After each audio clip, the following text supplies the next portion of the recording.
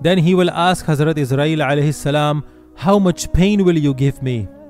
Hazrat Israel alayhi salam replied, the pain that all the people in Jahannam, you will experience all of that in one go. Shaitan will begin to shriek and cry and run again and reach the same point where he put his foot for the first time after leaving paradise. The earth will become a burning piece of coal for him.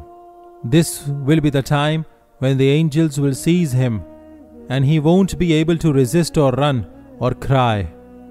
He will be cut into a molested body with the saws and axes that the angels will be carrying. But he won't be dead yet.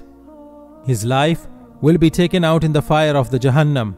The fence bars of the Jahannam will burn his body to ash, and then he will finally die.